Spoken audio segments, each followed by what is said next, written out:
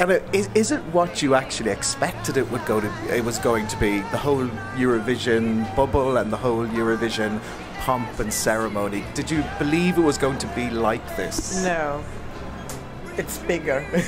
It is bigger. It's more glamorous. It's bigger. The people are so nice. You really want to hug everybody because you just get asked all of it. I think you too. Everybody really wants us to feel fine and comfortable, and they do such an amazing job.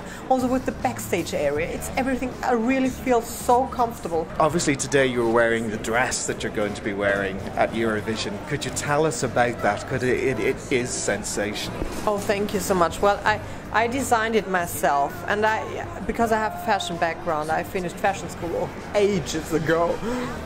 But yeah, I do know what I want to wear, you know, but I know my talents, and my talents is in designing, and you know, paper is very thankful.